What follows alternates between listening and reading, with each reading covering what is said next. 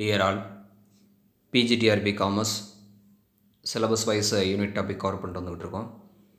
So unit 7 ஆண்டர்பிரனியல் டெவலப்மெண்ட்டில் இன்றைக்கி பார்க்க போகிற topic traits. Okay, traits means ஒரு ஆண்டர்பிரனரோட பண்புகள் தமிழில் சொல்லணும் அப்படின்னா. ஓகே, ஸோ இதில் டிஸ்கிரைப் பண்ணியிருக்கிற இந்த பாயிண்ட்ஸ்லாம் பார்த்திங்கன்னா ஒரு ஆண்டர்பிரனருக்கு இருக்கக்கூடிய சில ஜெனரல் ட்ரைட்ஸ். ஓகே, ஒரு காமனான கேரக்டரிஸ்டிக்ஸ்னு கூட சொல்லலாம். ஓகே, ஸோ அதில் ஃபஸ்ட்டு நம்ம பார்க்குறது பார்த்திங்க அப்படின்னா try to achieve and grow.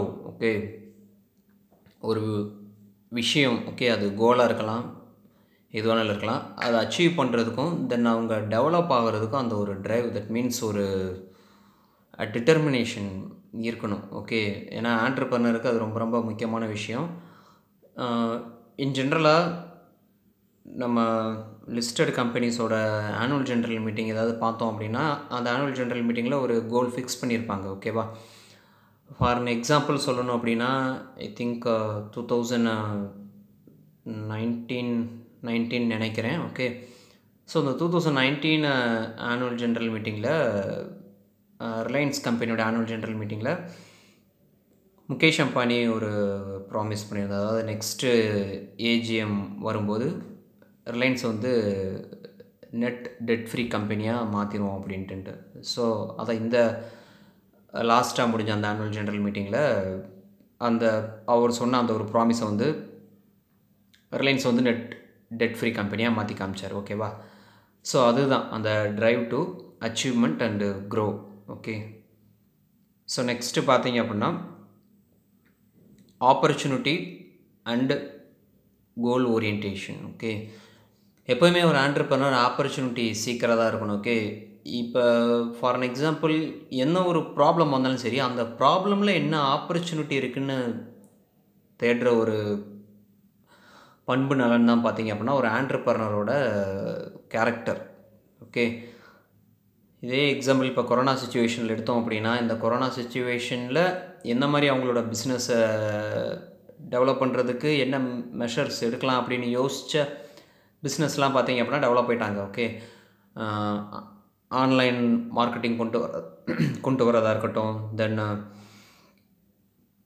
டெக்னாலஜிக்கு move பண்ணுறதா இருக்கட்டும். ஸோ இந்த மாதிரி விஷயங்கள் பண்ணவங்க க்ரோ ஆகிட்டாங்க. பட் அந்த ப்ராப்ளமை மட்டும் பார்த்தவங்களுக்கு தான் பிரச்சனையே. ஓகே, ஸோ ஆப்பர்ச்சுனிட்டி அப்படிங்கிறது எல்லா ஒரு ப்ராப்ளம்லேயும் ஒரு ஆப்பர்ச்சுனிட்டி இருக்கும். அதை தேடுற வேலை தான் ஒரு ஆண்டர்பிரனரோடது. ஓகே, ஸோ நெக்ஸ்ட்டு பார்த்தோம் அப்படின்னா taking initiative and personal responsibility.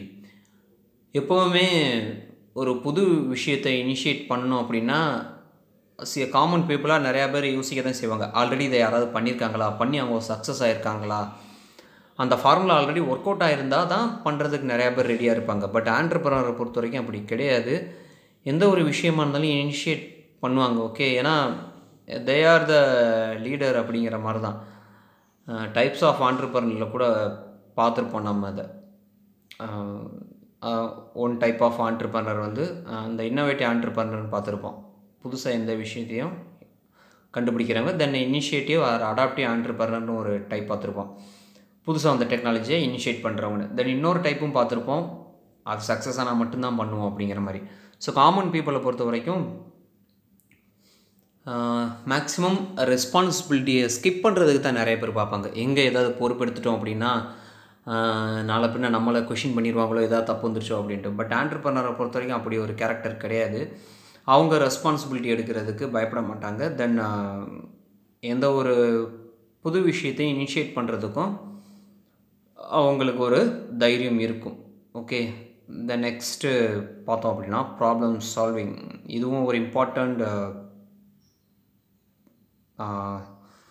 Traits of entrepreneur சொல்லலாம்.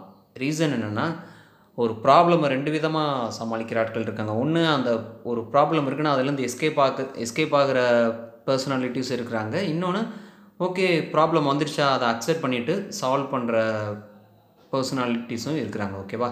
ஸோ ஆண்டர்பிரனரை பொறுத்த வரைக்கும் ஒரு ப்ராப்ளம் அப்படின்னா அதை சால்வ் பண்ணுறது தான் அவங்களோட கேரக்டர்னு சொல்கிறாங்க. ஓகே, தென் நெக்ஸ்ட்டு பார்த்தோம் அப்படின்னா seeking and using feedback. Okay, ஜென்ரலாக காமன் பீப்புள் ஃபீட்பேக்குக்கு கொஞ்சம் பயப்படுற ஆட்கள் நிறைய பேர் இருக்காங்க. நெகட்டிவாக ஃபீட்பேக் கொடுத்துருவாங்களோ அப்படின்னே கேட்காமல் இருக்கிற ஆட்கள் இருக்காங்க. பட் பிஸ்னஸ் மேனை பொறுத்த வரைக்கும் அப்படி கிடையாது. அவங்க பண்ணுற செயலுக்குண்டான ஃபீட்பேக்கை ரிசீவ் பண்ணுறதில் அவங்க என்றைக்குமே நெக்லெக்ட் பண்ணது கிடையாது. ஓகே, ஸோ என்ன ஒரு ஃபீட்பேக் ஈவன் நெகட்டிவாக வந்தாலுமே அதை எப்படி ரெக்டிஃபை பண்ணிவிட்டு ஃபர்தராக அதை க்ரோ பண்ணலாம் அப்படிங்கிறது தான் ஒரு ஆண்டர்பிரனரோட ஸ்கூல் ஆஃப் தாட்டுன்னு நம்ம சொல்லலாம். த நெக்ஸ்ட்டு பார்த்திங்க அப்படின்னா internal focus and control. Internal focus of control அப்படின்னா இதை நீங்கள் சைக்கலாஜிக்கலாக பார்த்தோம் அப்படின்னா ஒரு ஆண்டர்பிரனரை பொறுத்த வரைக்கும் நிறையா விஷயங்களை சாக்ரிஃபைஸ் பண்ண வேண்டியிருக்கும். ஓகே, ஒரு காமன் பீப்புள் மாதிரி இருக்க முடியாது.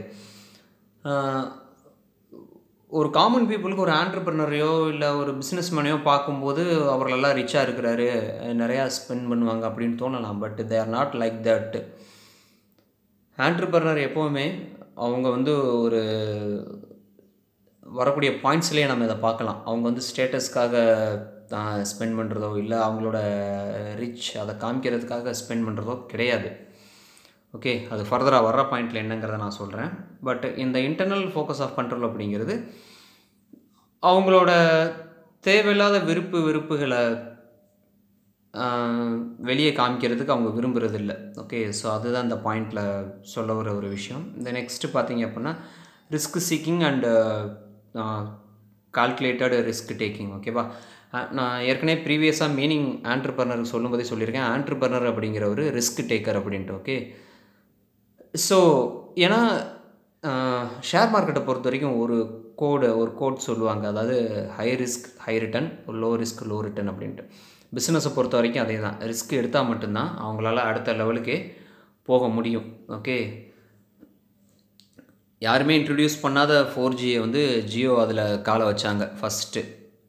ரெண்டுத்துக்குமே பாசிபிலிட்டிஸ் இருக்குது. ஒன்று சக்ஸஸ் ஆகிறதுக்கும் பாசிபிலிட்டிஸ் இருக்குது, இன்னொன்று ஃபெயிலியர் ஆகிறதுக்கும் பாசிபிலிட்டிஸ் இருக்குது. பட் ரிஸ்க் எடுக்கணும். ஓகே, ரிஸ்க் எடுத்தால் தான் ஒரு பெரிய சேஞ்ச் அப்படிங்கிறது வரும். ஆண்டர்பிரனர் எப்போவுமே ரிஸ்க் சீக்கராக தான் இருப்பாங்க. ஓகே, இந்த நெக்ஸ்ட்டு பார்த்திங்க அப்படின்னா லோ நீட் ஃபார் ஸ்டேட்டஸ். நான் சொன்ன ஒரு வார்த்தை. ஓகே, எப்போயுமே அவங்க ஸ்டேட்டஸ்க்காக ரொம்ப ஸ்பெண்ட் பண்ண மாட்டாங்க. அந்த ஸ்டேட்டஸ் அப்படிங்கிறது அவங்களோட ஹார்ட் ஒர்க் மூலமாக அவங்கள தேடி வர ஒரு விஷயம் தானே தவிர மற்றபடி பெரிய விஷயம் கிடையாது. நீங்கள் வாரன் பஃபட்டோட லைஃப் ஸ்டைல் எடுத்து பாருங்கள், இல்லை நம்ம இந்தியாவில் இப்போ இருக்கிற ரத்தன் டாட்டா அவரோட லைஃப் ஸ்டைல் எடுத்து பாருங்கள். அவங்களோட லிவிங்காக அவங்க ரொம்ப செலவழிக்க மாட்டாங்க. ஓகேவா? பட் மிடில் கிளாஸ் பீப்புள் தான் பார்த்தீங்க அப்படின்னா புளியை பார்த்து பூனை சூடு போட்டுக்கிடும் அப்படின்னு சொல்கிற கதையாக அன்வான்ட் திங்ஸ்க்காக ஜஸ்ட் ஃபார் சொசைட்டி பர்பஸ்க்காக நிறையா செலவழிச்சிக்கிட்டு இருப்பாங்க. பட் ஆண்டர்பிரனர்ஸ் அப்படி கிடையாது. ஓகே தென் ஃபைனலாக பார்க்கும்போது இன்டெகிரிட்டி அண்ட் ரிலையபிலிட்டி அப்படிங்கிறது ஆண்டர்பிரனருக்கு ரொம்ப முக்கியம். இதுக்கு பெஸ்ட்டு எக்ஸாம்பிள் நம்ம டாட்டாவை எடுத்துக்கலாம். ஓகே, டாட்டாவை பிராண்ட் பண்ணாலே அப்படின்னா அந்த ஒரு ரிலையபிலிட்டி. ஓகே, கவர்மெண்ட் எந்த அளவுக்கு நம்புகிறோமோ அந்த அளவுக்கு டாட்டாவையும் நம்புவாங்க. ஏன்னா கவர்மெண்ட் வேறு டாட்டா வேறு அப்படின்னு பிரித்து அவங்க என்றைக்குமே பேசினது கிடையாது. ஒரு சாதாரண உப்பு டாட்டா சால்ட்டுக்கு நீங்கள் விளம்பரம் கொடுக்கும்போது பார்த்தீங்கன்னா கூட அவங்க யூஸ் பண்ணுற வார்த்தை தேசத்தின் உப்பு அப்படிங்கிற மாதிரி தான் அவங்க ரெப்ரசென்டே பண்ணுவாங்க. ஓகேவா? அதாவது தேசத்துக்காக நாங்கள் அர்ப்பணிக்கிறோம் அப்படிங்கிற மாதிரி தான் அவங்களோட எல்லாமே இருக்கும். ஓகே, ஸோ ஒரு ஆண்டர்பிரனரை பொறுத்த வரைக்கும் அந்த ரிலையபிலிட்டி அண்ட் இன்டெகிரிட்டி அப்படிங்கிறது ரொம்ப ரொம்ப முக்கியமான ஒரு விஷயம். அதை அவங்க காப்பாற்றவும் செய்வாங்க. ஓகே, இதுக்கு முன்னாடி பார்த்தது ஜென்ரலான ட்ரைட்ஸ். தென் இப்போ பார்க்க போகிறது 2 வேரியஸ் ஆத்தர்ஸ் ஒரு ஆண்டர்பிரனரோட கேரக்டர் எப்படி இருக்கும் அப்படின்னு பாயிண்ட் அவுட் பண்ணுது. ஓகேவா? ஃபஸ்ட்டு பார்த்தீங்கன்னா மெக்கல்லாண்ட் அப்படிங்கிறவர் அவரோட புக்கு அச்சீவிங் சொசைட்டி, இந்த புக்கில் அவர் மென்ஷன் பண்ண சில கேரக்டர்ஸ் அபவுட் ஆண்டர்பிரனர் என்னென்னு பார்த்தீங்க அப்படின்னா and unusual creativeness. Okay, creativeness அப்படிங்கிறது ரொம்ப ரொம்ப ரொம்ப முக்கியமான ஒரு விஷயம். ஏன்னா நியூவாக ஒரு சர்வீஸையோ ஒரு ப்ராடக்டையோ இன்ட்ரடியூஸ் பண்ணுறாங்க அப்படின்னா அதுக்கு க்ரியேட்டிவ்னஸ் அப்படிங்கிறது ரொம்ப ரொம்ப முக்கியமான ஒரு விஷயம். ஓகே, ஒரு கவிஞன் ஒரு பாடலாசிரியருக்கு எப்படி க்ரியேட்டிவ்னஸ் முக்கியமோ, ஏன்னா ஒரு நார்மல் பீப்புளை தாண்டி அவங்க யோசிக்கிறனால தான் அவங்களால அப்படி ஒரு பாட்டோ இல்லை ஒரு கவிதை எழுத முடியுது.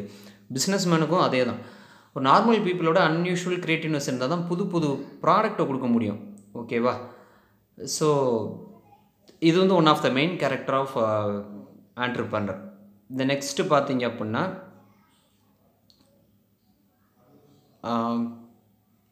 இதுலேயும் சொல்ல வர்றது ரிஸ்க் டேக்கிங் தான். ஓகேவா? ஆண்டர்ப்ரனரோட ஒரு முக்கியமான குவாலிட்டியே ரிஸ்க் டேக்கிங் தான். ஏன்னா அவங்க எடுக்கிற இனிஷியேட்டிவ் எல்லாமே it's a new thing.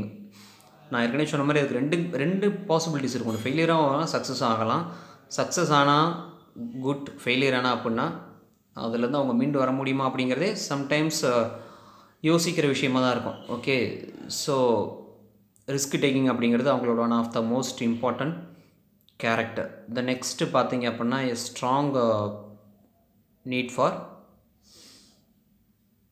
Achieving. Okay, achieve பண்ணுறதுக்கு அவங்களோட ஒரு அந்த ஸ்ட்ராங் மென்டாலிட்டி அப்படிங்கிறது ரொம்ப ரொம்ப முக்கியம். ஏன்னா ஆண்டர்ப்ரனர் எந்த இடத்துலையும் காம்ப்ரமைஸ் பண்ணாமல் இருந்தால் மட்டும்தான் அவங்களோட கோலை அச்சீவ் பண்ண முடியும். நார்மல் சேலரி பீப்புள் ஃபேஸ் பண்ணுற ப்ராப்ளம்ஸோட ஒரு ஆண்டர்ப்ரனர் ஃபேஸ் பண்ணுற ப்ராப்ளம் அப்படிங்கிறது ரொம்ப ரொம்ப ஜாஸ்தி. அது இன்டர்னலாகவும் ப்ராப்ளம் இருக்குது, எக்ஸ்டர்னலாகவும் ப்ராப்ளம்ஸ் நிறையா இருக்குது. ஓகேவா? இப்போ இந்த பேண்டமிக் டைமில் யாருமே எதிர்பார்த்துருக்க மாட்டாங்க இந்த அளவுக்கு ஒரு ப்ராப்ளம் வரும்னு. ஸோ இதுவுமே சேலரீடு பீப்புளை விட பிஸ்னஸ் பீப்புள்ஸ்க்கு ரொம்ப ரொம்ப ஒரு கஷ்டமான காலம் தான் சொல்லணும். ஓகே, பட் இந்த இதுலேயும் அவங்க ஒரு டிட்டர்மினண்ட்டாக இருக்கணும் அவங்களோட கோலை அச்சீவ் பண்ணுவேன் அப்படிங்கிறதுல. ஓகே, இந்த நெக்ஸ்ட்டு பார்த்தீங்க அப்படின்னா அக்கார்டிங் டு மெக்ரானி. ஓகே, ஸோ இவர் என்ன ஒரு ஸ்டேட்மெண்ட் கொடுக்குறாரு அப்படின்னா ரிகார்டிங் ட்ரெயின்ஸ், அதாவது கேரக்டரிஸ்டிக்ஸ் ஆஃப் ஆண்டர்ப்ரனரில் அவர் ஃபஸ்ட்டு சொல்லக்கூடிய பாயிண்ட் என்னென்னு பார்த்தோம் அப்படின்னா they are quality conscious. Okay, entrepreneurs எப்போவுமே குவாலிட்டி, ஓகே, அதுக்கு தான் கான்ஷியஸ் கொடுப்பாங்கன்னு சொல்லியிருக்காங்க. அதாவது தட் மீன்ஸ் எக்ஸ்ட்ரா ஒரு சிலதுக்கு அமௌண்ட் போட்டாலும் அதில் குவாலிட்டி. ஏன்னா இப்போ நீங்கள் ஒரு எக்ஸாம்பிளுக்கு எடுக்கணும் அப்படின்னா, இப்போ குவாலிட்டி இல்லாத ஒரு ப்ராடக்டை கம்மியான அமௌண்ட்டில் எடுத்து அதோட லைஃப் டைம் ஒரு வருஷம் தான் அப்படின்னா திரும்ப அடுத்த வருஷம் நீங்கள் இன்னொரு அமௌண்ட் போட்டு தான் அந்த பொருளை வாங்கணும். பட் குவாலிட்டியான பொருள் கொஞ்சம் ஜாஸ்தி அமௌண்ட் போட்டு எடுத்திங்கன்னா அதோட லைஃப் டைம் உங்களுக்கு 3 years கூட வரும். ஓகே, ஸோ இதுதான் அந்த இடத்துல கான்செப்ட். பட் நார்மல் பீப்புள் இதை யோசிக்க மாட்டாங்க. ஓகே, சீப்பாக தானே இருக்குது, வாங்கிக்கலாமே வாங்குவாங்க. பட் ஆனால் அதை அவங்க அடிக்கடி வாங்குற மாதிரி இருக்கும், அதுலேயே அவங்க நிறையா எக்ஸ்பென்சஸ் பண்ணுற மாதிரி இருக்கும். So entrepreneur they are quality கான்ஷியஸ்ன்னு சொல்கிறாங்க. நெக்ஸ்ட்டு பார்த்தீங்க அப்படின்னா they live ஃப்ரூகலி and save. Okay, ஃப்ரூகலி அப்படிங்கிறது அளந்து செலவு பண்ணுறது. நான் ஏற்கனவே இது முன்னாடி சொன்ன ஒரு பாயிண்ட்டு தான். ஆண்டர்ப்ரனர் ரிச்சாக இருக்கிறாங்கங்களுக்காக அவங்க அதிகப்படியெல்லாம் செலவு பண்ண மாட்டாங்க. அவங்களோட life style, personal life ஸ்டைலுக்காக they won't spend too much of amount. Okay, Facebook ஒரு மார்க் ஜூகர்பர்க் அவரோட ட்ரெஸ்ஸிங் ஸ்டைல் பார்த்தீங்க அப்படின்னா கூட தெரியும். Only blue jeans and black T shirt மட்டும்தான், வேறு எதுவும் பெருசாலாம் இது பண்ணிக்க மாட்டாங்க. பட் இதே இது ஒரு எக்ஸாம்பிளுக்கு ஒரு நார்மல் காமன் பீப்புள் எடுத்தோம் அப்படின்னா ட்ரெஸ்ஸிங்ஸ்க்கே நிறையா ஸ்பெண்ட் பண்ணுற ஆட்கள் இருக்காங்க. ஓகே, ஸோ இதுதான், அதாவது எதுக்கு ஸ்பெண்ட் பண்ணணும், எதுக்கு ஸ்பெண்ட் பண்ணக்கூடாது அப்படிங்கிறது தெரிஞ்சிருக்கணும். ஒரு ஆண்டர்ப்ரனர் இந்த மாதிரி தேவையில்லாத விஷயங்களுக்கு நிறையா ஸ்பெண்ட் பண்ண மாட்டார் அப்படிங்கிறது ஒரு முக்கியமான ஒரு கேரக்டரிஸ்டிக்ஸ். ஓகே, ஸோ இன்றைக்கி நம்ம பார்த்து முடித்தது ட்ரைட்ஸ், அதாவது ஒரு ஆண்டர்ப்ரனரோட பண்புகள். ஜென்ரலாகவும் என்ன இருக்குன்னு பார்த்தோம், அது போக 2 ஆத்தர் ப்ரிஸ்கிரைப் பண்ணதும் என்னென்னு பார்த்து முடிச்சிருக்கோம். நெக்ஸ்ட்டு டாப்பிக்கை நெக்ஸ்ட் வீடியோவில் பார்க்கலாம். Until then, thank you.